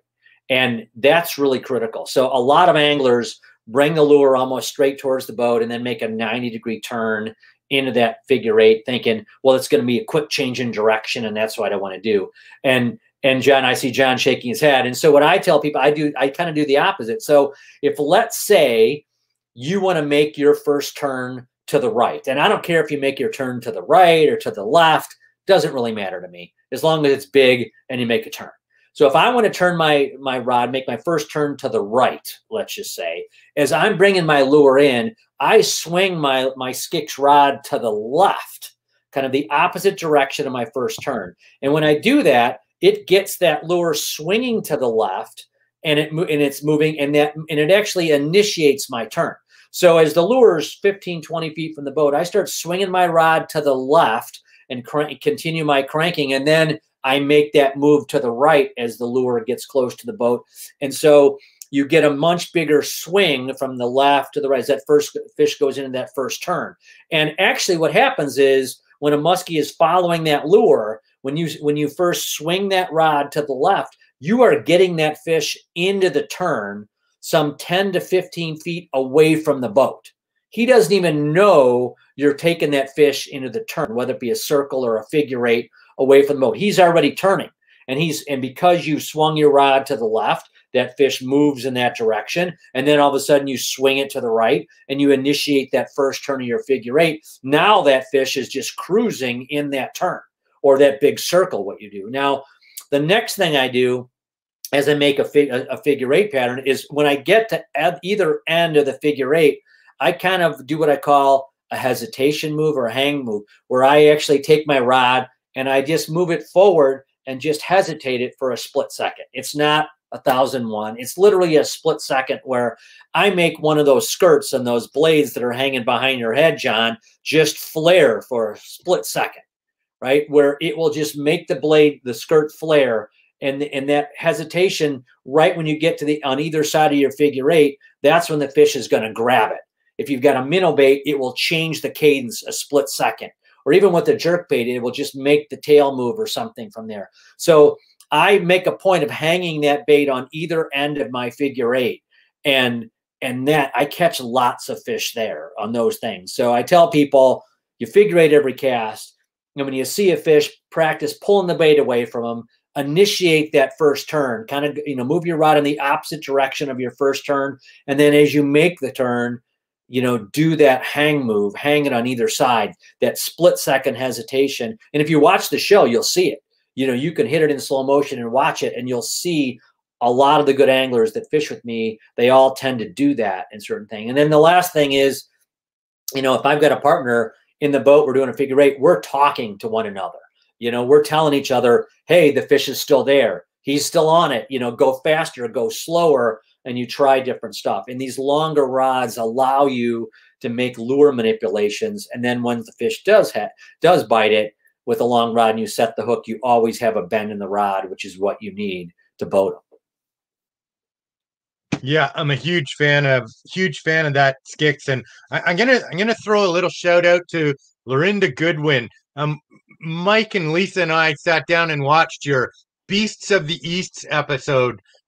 Beasts of the East episode. This, I guess it's a week or 2 weeks ago, where you featured 3 trips here to Eastern Ontario on one of your latest Musky Hunter episodes, and you featured a write-in fish from Lorinda Goodwin.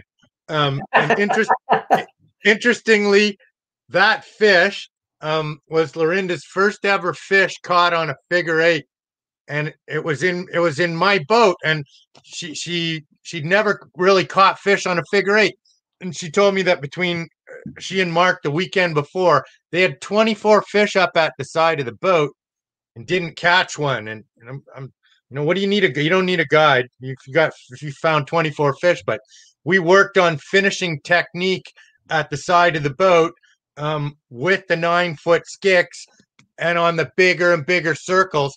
And that was the 5th or 6th fish that came in, and she'd learned that technique and got, I think, 51.5. I think that fish was. So it was interesting to see it on your episode, tucked in as a tribute fish there. Yeah, for Eastern Ontario.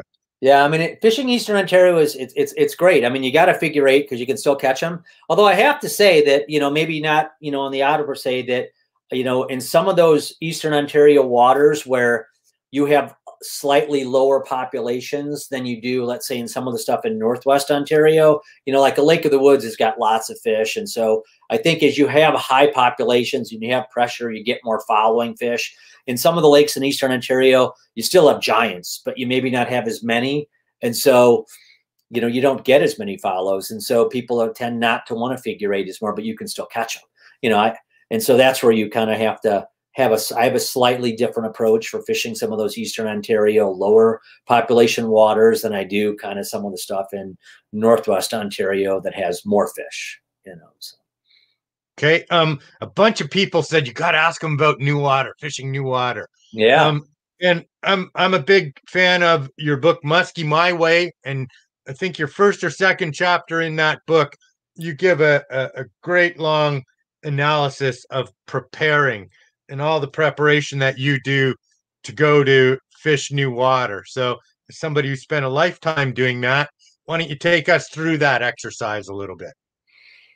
Well, not to kind of get into the research thing, because I can, obviously you need to do a lot of research, and I'll touch on that, John, in a minute, but let's talk about, when you're there, right? Or looking at a chart or a map or figuring out where are the muskies on it. You can ask, you can do the research, and I do that, asking guides, looking at resorts, but if you take a look at, the chart or the map, what I do is I look at, if you're fishing a river, for an example, I look for bends in the river.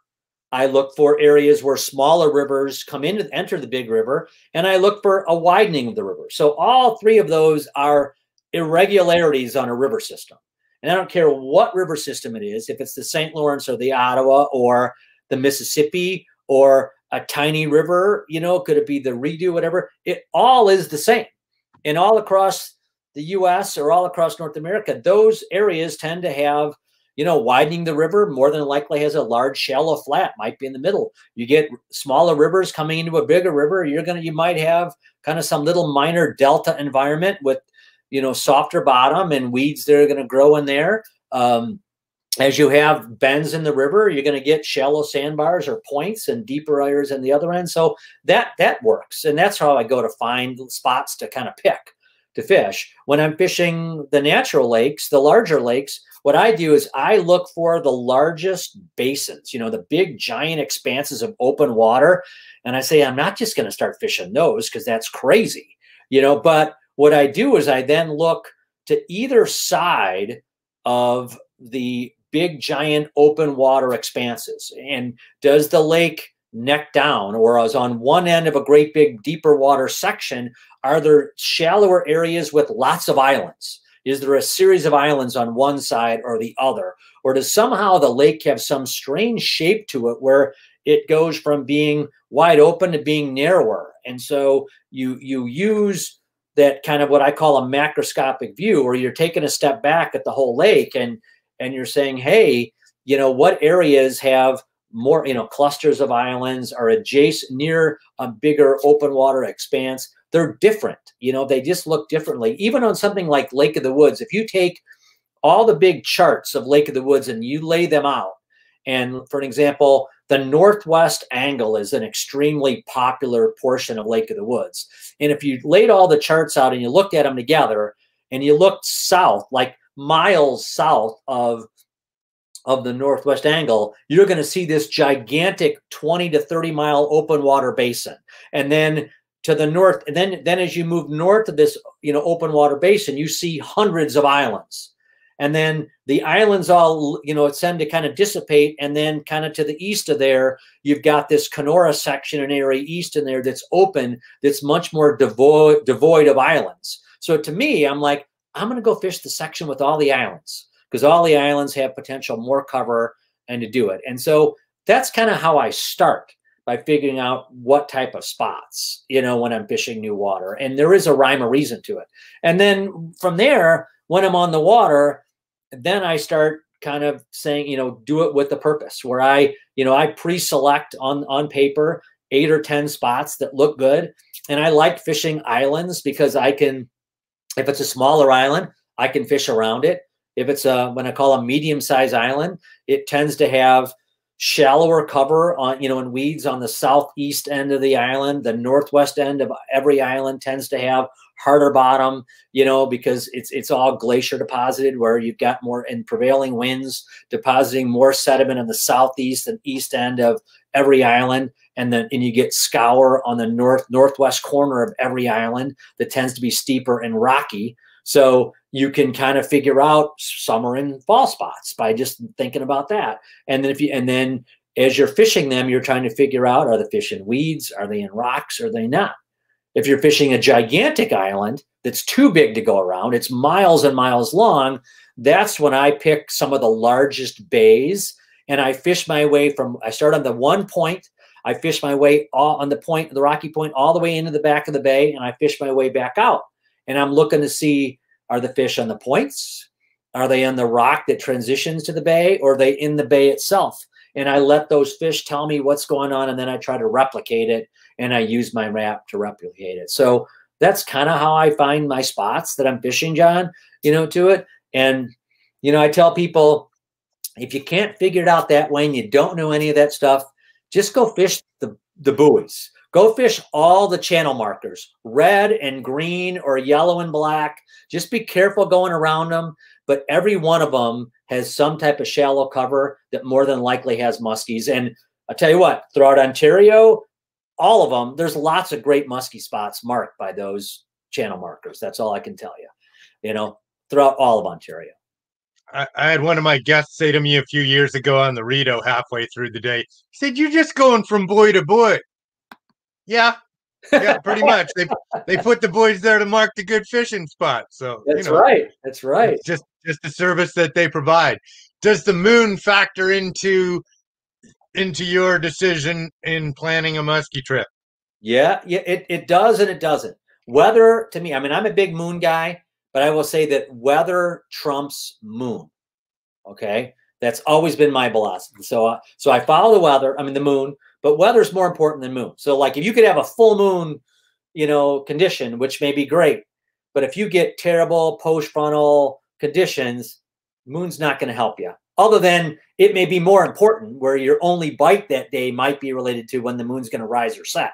So that's when moon becomes very important on that day. But overall, I'm not going to plan my trip necessarily based on moon if I know that historically there's a time when muskie fishing is good. So, John, going back to the discussion a little bit about doing research, I research a body of water, and could be like the Ottawa, for an example, and it might be that now you guide and you catch them all the time, but that might be historically there's a few weeks a year in the summer or a couple week time in the fall where I'm going to do my research to figure out when is that best 2-week summertime when John consistently catches them. Let me go to his Facebook page and look at the date on every muskie for the last 3 years that John's caught that's over 50 inches. And I'm like, look, there's a 2-week period of August where John crushes them. And there's a 2-week period of, from the end, in maybe a week in September and a week in October where John really crushes them. So those are the 3 times, that 2-week period of time in August, the 1-week period in September, and that 1 week in August. That's when I'm going.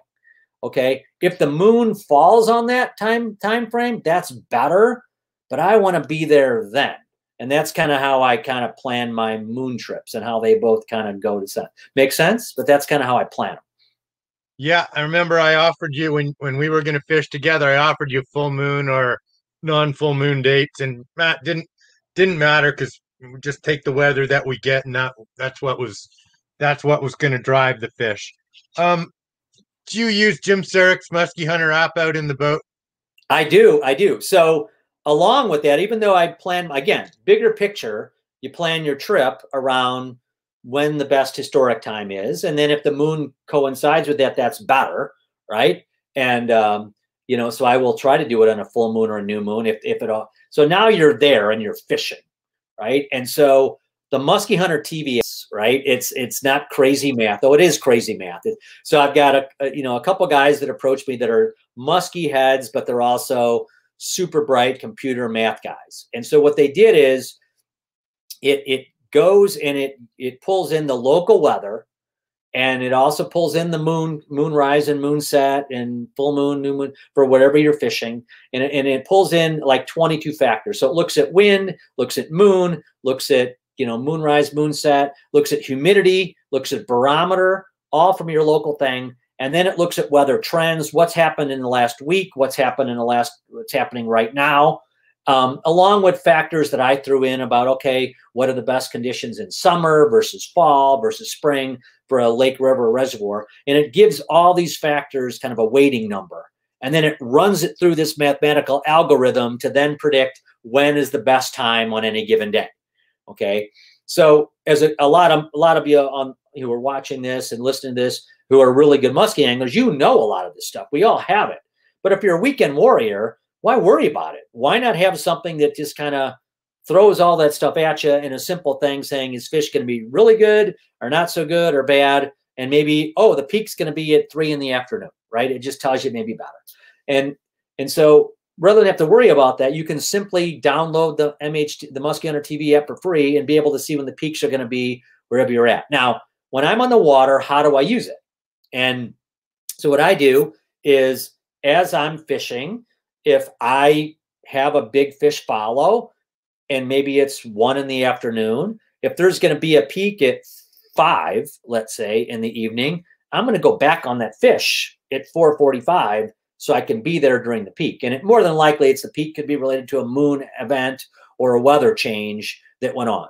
You know, that's going to happen. Maybe there's a front coming in and the barometer is going to be lowering and the humidity is going up. All that stuff's with it. So I use the moon and I use my app a lot on the really, really tough days. Like I said, you picked to be on your favorite lake on a full moon and you're not seeing any muskies. And you're like, what is going on? It's the full moon of August. I'm not seeing any muskies. They've left the lake. What am I going to do? At 2 o'clock in the afternoon, you're out fishing, and all of a sudden a 40-incher just slowly follows behind the lure. Deep, slow follow. What that tells me is that one muskie gave away the farm, and there's probably more than one on that spot. And if you're fishing in the full moon, the moon is going to rise in the evening as the sun is setting at that same time. So then, so what I'm going to do is I'm going to make sure I don't go get off the water before the moon comes up and the sun is setting. And the very last spot I'm going to fish may be the only spot I saw a muskie, which was that 40-incher. I'm going to go back to that spot when the moon is rising and the sun is setting, and I'm going to use a different lure, probably a topwater or maybe a slow-moving blade. Depends what time of year it is, obviously. But more than likely, you know, that I found, I don't catch that 40-incher or 35-incher that shows up. I end up catching one, or someone in my boat catches one way bigger, you know, on that same spot, on that really, really tough day, right at dark, when the moon's coming up and the sun. So I use the moon to kind of plan when I'm going to have my best chance at catching them. But during the day, I'm hunting for them. And if any of them let me know where they live on a tough day, they've really showed me where I need to be when it's magic time or when the moon's going to be there and make a difference. Jim, Gord Pizer last week unsolicited just, and I have had the app out in my boat for years, and I look at it every morning when I'm going out. In the middle of the day, things aren't going well sometimes. What would Jimmy do? What would Jimmy do? Quick, get the app out. So, you know, you need help. It's a good place to go, and it shows you when you want to be there at the target times. Let's see if we can find any commonalities with the big fish that you've caught. If people were paying attention last week, Gord Pizer was able to line up some times, time of day, and seasons, and even kind of where in the water column fish were sitting. So if you look at most of the big fish that you've caught, is there a time of year that they come? You know, it's tough to say it's a time of year because, you know, part of me is like I'm fishing lots of different, you know, bodies of water in different times of year. But the biggest fish, I would say, for me, it would be there's 3 times a year, I would say, when I think are your best opportunities to catch the biggest fish in the system. They seem to be, you know, a few 2 to 3 weeks, maybe you know, or so after the fish spawn. You know, it can be, you know, a lot of times it's in that, you know, maybe in Eastern Ontario, it's in that later June, early July timeframe. In Northwest Ontario, it might be from that mid-July to, you know, timeframe, because, you know, the latitude things are a little bit north over there, right? And so the fish are done recuperating, spawning. The whole ecosystem is ramping up. You know, you're kind of approaching that summer peak where it's a few weeks after those fish have recovered from, you know, they're done from spawning, they're recovered, and you're getting weed growth, and it seems like you got more big ones shallow. It's kind of like the first time, you know, your odds of getting more of them in that are really good.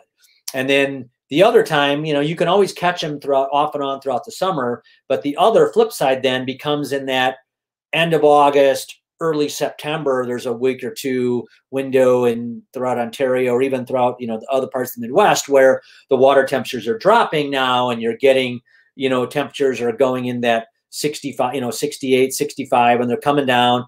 And it seems like the home ranges haven't broken down, but you're getting close for them to want to break down. And now you've got more fish that may have been suspending that tend to spend a little bit more time shallow.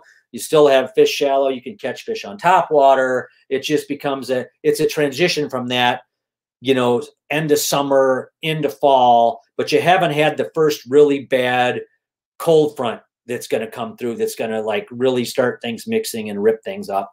And then I think the other third part is the big time is in that later fall, when you're getting, when in some areas that, you know, the water temps in that it's around 50 or 52, could be in the high 40s, you know, mid 40s, when those, in many cases, the Cisco's might be spawning in some areas. You know, you're going to have bait stacking up in some stuff, and you tend to concentrate more bigger fish as they're, you know, they're kind of the summer home ranges broke down. Sometimes they're starting to stage near their spring spawning areas, but you know, the breaking areas outside, the steeper areas outside of those areas, they tend to concentrate more fish. If you can find a wintering area, you can tend to get more muskies coming in later and later in the season. So, you know, my records show those are kind of the 3 prime times to catch the biggest fish in the system.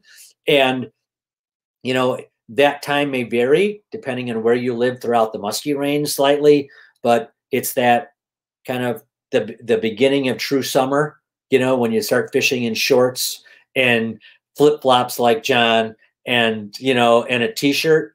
And then it's that, okay, it's that late summer, early fall where you got to put a jacket on and a little bit of color in the trees. You see that it's the beginning of fall, but not really fall. And then it's the really cold stuff near the end.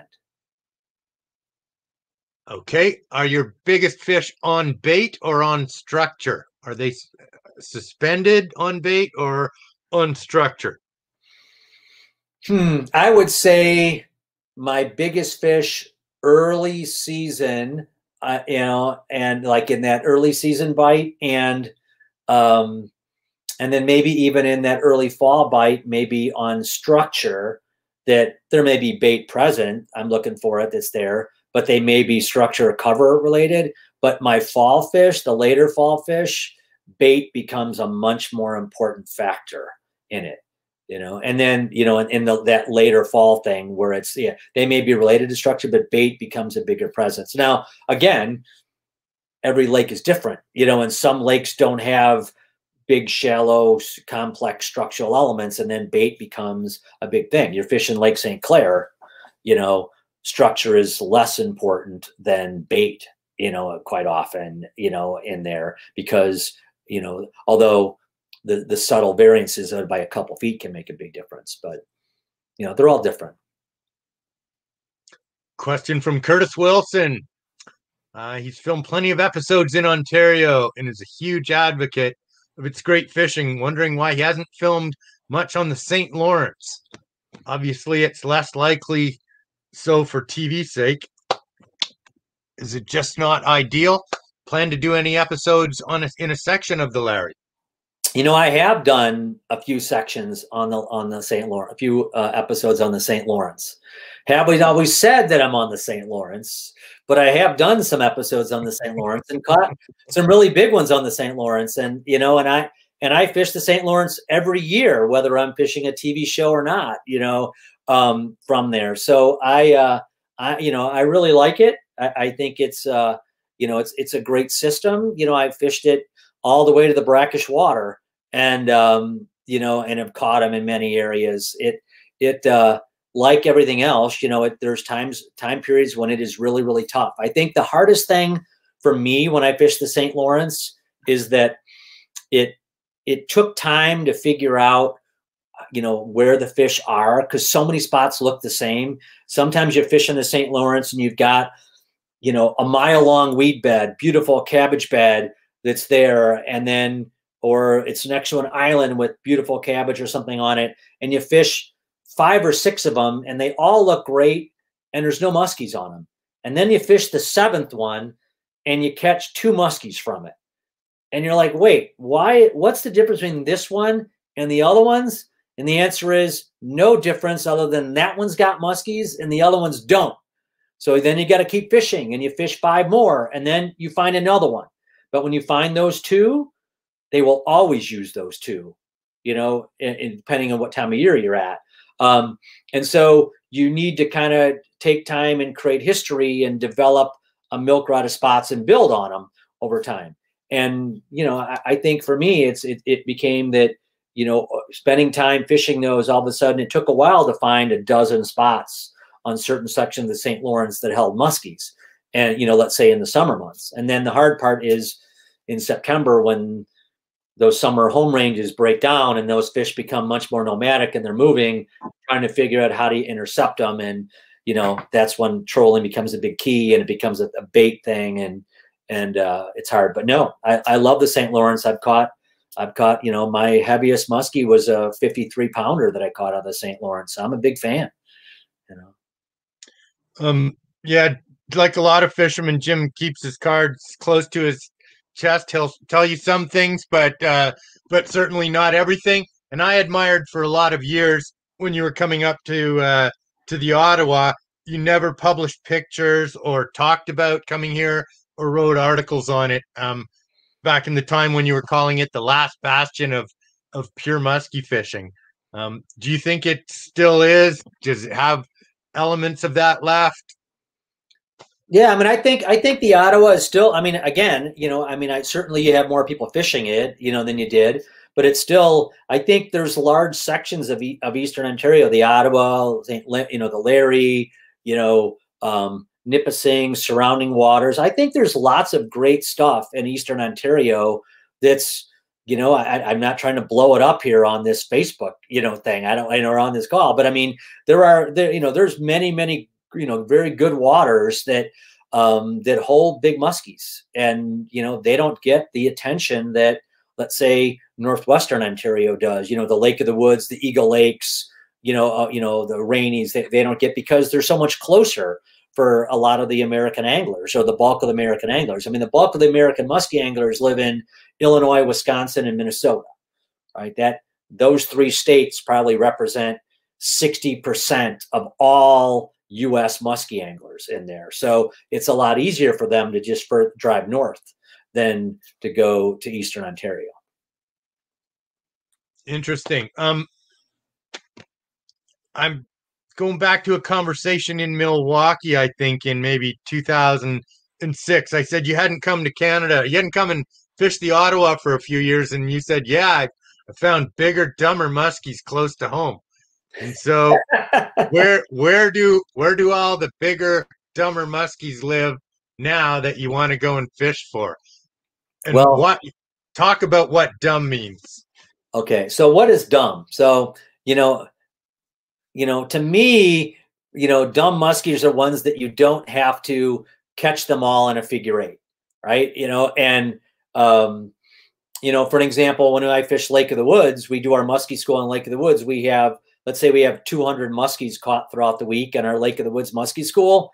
75% of them will be caught on a figure 8. If I catch, let's say 16 to 18 muskies in my boat for a week, typical, I will only get 2 to 3 of them that will bite away from the boat. Okay. And of the 18, I'm going to say half of them, the only reason why I got them to bite is it was some type of figure 8 finesse move under pressure, and you just got them be cooked barely. And as soon as they got in the net, they came off. Right. So that, and in the States, we've got lots of lakes where that's how you fish. And, and you got to get up at 5 a.m. to beat some of the fishing pressure. And you don't have to just outsmart the fish to figure out where they're at. You have to then outsmart other anglers or out strategize, not really outsmart. You have to out strategize other anglers on the water for when's your best opportunity to catch fish at certain times. So those are smart muskies. And that's, so I like to try to not live in that reality all the time, right? I do. It's all part of musky fishing. It's real musky fishing in the States, right? It's hardcore, that's just what it is. But for years, I tried to find dumb muskies, ones that didn't have to do that, ones that hadn't seen tons of lures, ones that, maybe lived on spots that you don't have to finesse fish a jerkbait or fish a slow moving topwater or downsize to a minnow bait to catch, one that you can catch on a bucktail or a topwater, a minnow bait, fishing fast using speed. So you can use kind of a run and gun approach, just fishing structural elements. And as you fish through them, one that, a lake, an area where you can the fish are either going to bite or they're going to follow, and I'm going to get a musky encounter and I'm going to then learn based on that. So it's not that, they're not there. It's I just need to find active ones, and that's what I'm looking for. So those are the waters that I love to find. In the States, we've kind of, in the last 20 years, we've gone through, the state of Minnesota, for an example, went through this musky explosion. And back then in the mid 90s, John, the late 90s, the state of Minnesota, the musky fisheries exploded. And you had Mille Lacs and Vermilion and many lakes throughout the Minneapolis area and in Northwest Minnesota that were stocked in the mid to late 80s and went 10 years with the muskies not being touched. Not many people knew about them, and they were there. And then all of a sudden, when I started fishing them, I'm like, oh my gosh, these fish are just crazy. They're everywhere. And then I fished for them as they became their first generation of 50 inchers. So you had big fish. First time they got to be 50 inches, any population that hadn't seen lots of lures. So very fun. I would recommend it for everybody. If you can find this, now you fast forward over time, people find out about it. Social media and the internet makes this stuff get noticed. And then hundreds of bodies of water. I mean, boats on the water, beating up these fish. They change, they get educated. They die due to delayed mortality. They can't keep up with all the stocking at times that goes on there. And so now a lot of these lakes, the Vermilions and the Mille Lacs, now they are fickle trophy waters where you may fish all week for a handful of bites, and if you're lucky and you're trying to catch one. So I witnessed these lakes from going to, initially they had lots of muskies where I would get literally 20 to 30 strikes a day, and the biggest fish was maybe 42, 44 inches, to then catching a bunch of 50 inchers, to now it's like, hey, like on that Skix video, it took me 2 days to get one bite given the conditions on that same lake. And it was a giant one, but everything was right, where the moon was rising, the sun was setting, and I had a history on a spot, and all the moon thing came together, and then I caught that fish on a figure 8 by doing a hang move on the 3rd turn in the figure 8 in late fall. So. Wow. A perfect moment in time, right? Yeah. It's funny how it's funny what your brain chooses to remember in life, but you can remember every second of that video in your head and that fish. And yeah, that's what we do as musky people.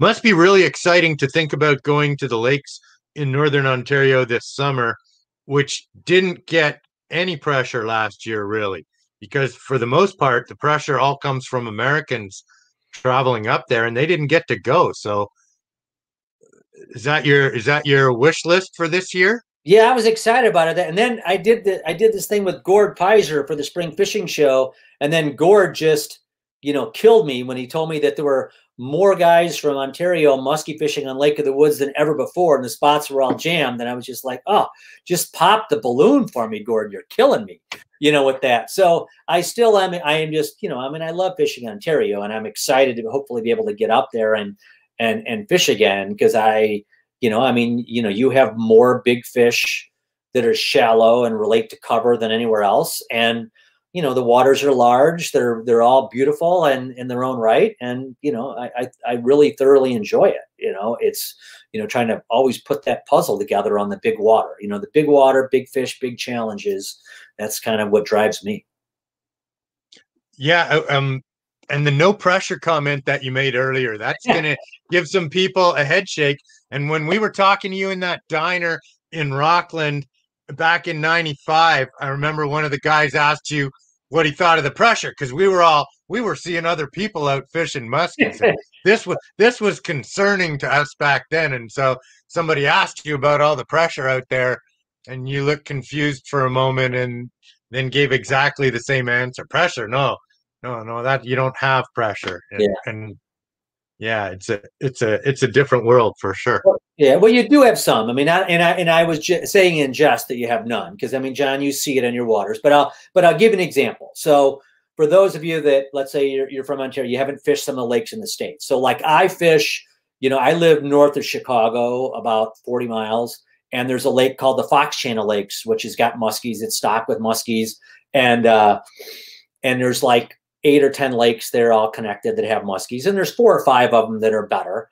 And let's say each of the lakes, I'm going to say there's 5 lakes, and I'm just going to make it simple. Each lake has 5 spots. So there's 25 musky spots, 25 legit good. There's more, but let's just say it's 25. So to give someone an idea what I mean by fishing pressure, so there's 25 musky spots, and on any given day, 7 days a week, there are 15 boats during the week musky fishing, and probably 30 to 35 on the weekends fishing. So every one of those 25 spots has a boat on it almost all day, every day during the musky season. So you're not really finding anything new. You may be fishing it better than someone else. But so, and that's an extreme case to give you an idea. But, if you fish throughout Wisconsin or Minnesota, any of the lakes you hear about, I would say that the idea of having, pulling up to a boat launch and having 5 to 10 musky boats on a lake is kind of the norm, and knowing that 2 or 3 of your favorite spots are going to get fished 8 to 10 times a day, probably the norm. So the question is, how do you then out strategize others? And that's when, the sunrise, the sunset, night fishing, different lures, different casting angles, all these other things come into play, and really, and the electronics become more important for guys and different stuff. So, I'm not trying to scare anybody or freak them out, but that's kind of the perspective that I come from on some of it. So when I go on the wall, go up to Ontario and I got 3 boats on there musky fishing, and I've got, hey, we got 15 spots and there's 3 boats or 20 spots or 2 boats. I'm totally fine with that with me. Yeah, we think that's a lot of pressure, but yeah, just really happy to have what we have here. I have to ask you to make a comment. There was a great video going around of you and Gord Pizer, unsolicited, talking about the club model in Muskies Canada and Muskies Incorporated and how important they've been at supporting the musky fishermen and the musky populations over the years. You just have a couple quick words on that? Yeah, I mean, I think that, that we all have to understand that as a musky fishing community, we're not huge, right? Our numbers are not anywhere near what the bass anglers are. We're 10% of what the bass anglers are that are out there. But yet we have a very big voice. We tend to be very vocal. We love our fish, and supporting all the Muskies Canada clubs, supporting the Muskies Inc. clubs. Because we're small and we're vocal, we also tend to help. And all the Muskies Canada clubs, all the Muskies Inc. clubs that I know and involved with, they're all work closely with their natural resources or ministries of resources. And they're like, hey, you need a net? We're going to help you out. You need transmitters? We're going to help you out. We're going to come clean up the boat launch. We're going to do whatever. And what that does is whenever in the States, when there's stock muskies, when there's extra money, they stock muskies in the club. Because some of the bass club members are not helping out, but the musky club guys are, and women are. And so it tends to help it. And I am a firm believer that they're the ones that we propagate the research through the clubs and raise money for that and keep it going. And as long as you have that, where you've got, we're working for conservation, we're working to keep the fish going, we're going to consistently have good musky fishing. If the clubs go away, I'm a firm believer that a lot of the musky fishing goes away. That's just how it ends up being, because there's not enough of us to justify in some areas the amount of money and research that gets put into this fish. But it's because we're all passionate and all the clubs care and we're organized and we got a strong voice that really helps us out. Yeah, we're supporting both those organizations for the future of musky fishing. What do you want to tell us about season 15 of the Musky Hunter television show? We're going to close out with a clip of your highlights from that. Season just started a short while ago. What do you want to tell us? I think it was the most different season because obviously couldn't go to Canada, right? And I like going, but it doesn't mean I don't know how to catch them in the States. Been doing it all my life, but you had to fight the fishing pressure, John. Like I said, that was one of the things. It was like, all right, I've got a season of doing this, but you know what? I was able to find a couple little tidbits in the States that no one else was doing using my same kind of approach. And I found one water that I may have to fish again this year for a while that has some big ones in it that didn't have a lot of people on, and which was good. So it took me a while to work at it and figure some things out. But I think it was more about, really a little bit more of a grind of a season where I had to get up really early a lot. I think that was the hardest part of my whole season, but it was very fulfilling to get back and fish some waters I hadn't fished before in the States and know that the muskies are still there and they're doing it, and just use some techniques to kind of go back after them again and find something new. So I'm really looking forward to next year, 2021, and hopefully getting back to Canada and doing some other stuff. Well, you've been a great ambassador to the musky world. You've been an ambassador for Ontario tourism and all the great fishing that we have up here. And it's been a pleasure learning from you for the past 25 years. And I look forward to learning from you for the next 25 as well. Thanks for all you've done for all of us, Jim. Appreciate it. And if you want to play us out with that highlight reel clip, that's probably a good way to end, Lisa.